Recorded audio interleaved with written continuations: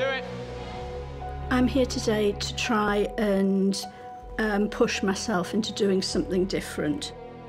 I struggle to leave the house. I'm frightened of meeting people, that they'll judge me.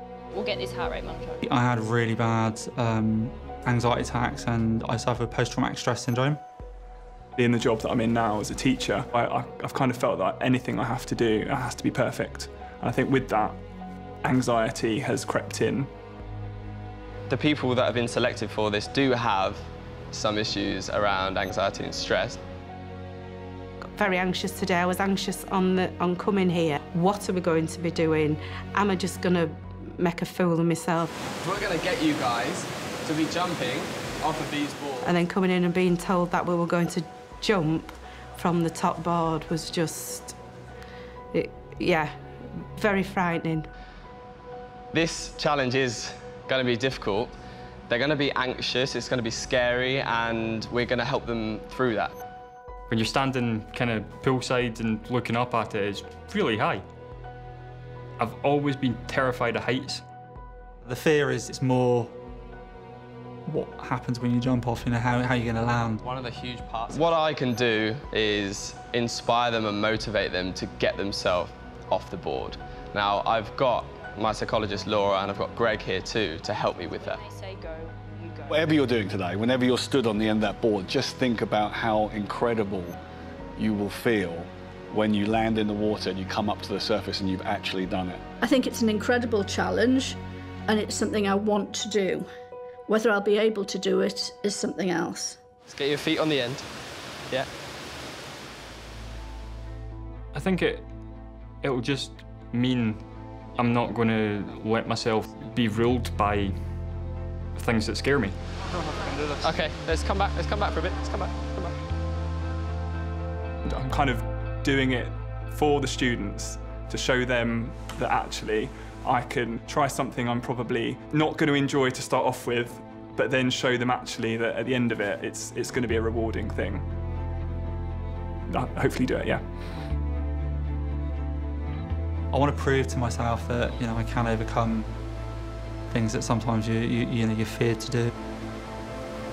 When I was young, my grandma used to take me swimming and she held up a £5 note, and if I went off the 10-metre board, she'd give me this. And so I did climb all the stairs and I walked forward, but when I looked down, I couldn't do it. And I really like to do that as a personal thing. £5 on this jump.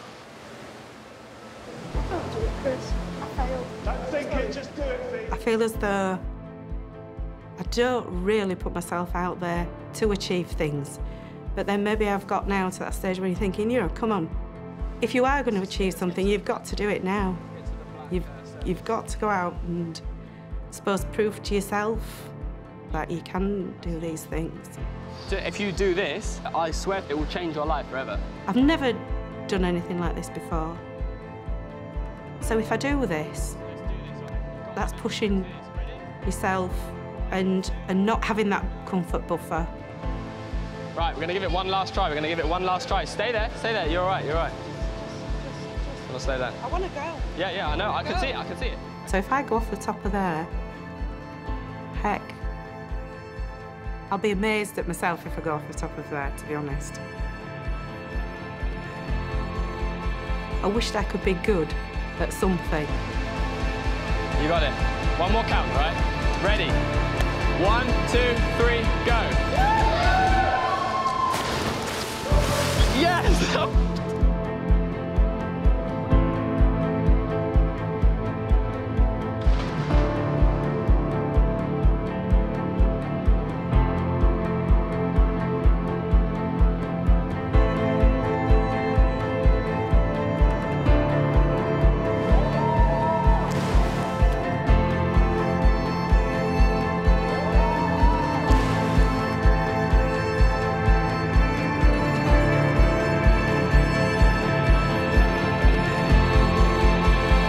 Anything that you can set your mind to, you can achieve.